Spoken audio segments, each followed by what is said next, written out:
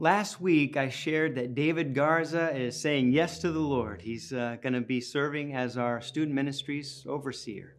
And we're excited about that because this is something that God is doing. And so instead of me telling you about David, who he is, and what he wants to do, and sharing his heart with you, he's here right now. And so, David, why don't you let him know what you... Well, hello there. I am David Garza.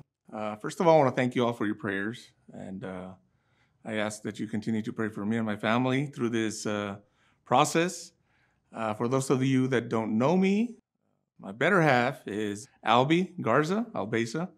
We do have a family of 5 girls, the oldest one being 20, the youngest being 1. Today, I wanted to just share with you as to why I am here and why I feel this calling. You know, as I come to know the Lord in the last 10, 15 years, I can't remember exactly how many years. One of the things that I've read is that the Lord wants us to serve Him in different areas. You know, we're all called to do different things in the church. And as I've been praying, this is something that has come up a few times in those prayers. And I feel that the Lord is calling us, me and my wife both, to lead the student ministry for that reason. You know, as you see the world today and the way things are going, our children need God more than anything else. You know, there's so much corruption, so much different things, peer pressure that children get in the world. And, we just want to give them that solid foundation.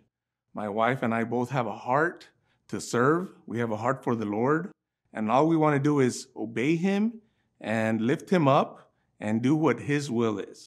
At the same time, I want to encourage you all that are looking or seeing this video, if you feel that the Lord has led you, or you feel that tug that you might want to serve somewhere, come and talk to us. I would love to sit down and talk to you about the student ministry. Pastor Troy would like to sit with you and talk to you about the student ministry or anywhere else. The big thing is right now is the children's ministry, the student ministry. We will get started very soon. And we will start meeting before then. But if you feel that calling, please reach out to us. Troy?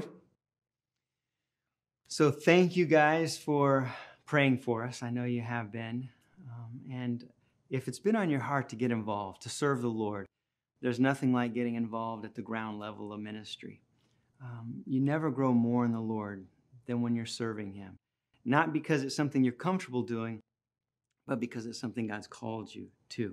And you won't excel in anything as well as you will excel naturally in the things that God gives you, God calls you to. So I'm excited to see what God's going to do. Yeah, so one of the things that I've felt throughout the years, being obedient to the Lord, the blessings, things just go a lot smoother because you're not doing it for yourself, you're doing it for Him, and He sees your heart.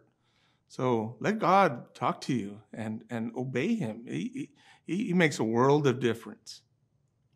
I don't need to add anything to that. I was just going to say, if you feel like getting involved anywhere, get involved in the student ministry. Support David and Albie and the family and see what God might do in your life. No ministry is a stepping stone ministry. Don't get in to get somewhere else. Serve the Lord wherever there's opportunities.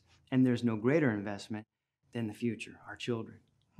So hopefully we'll see you guys soon in the student ministries. God bless.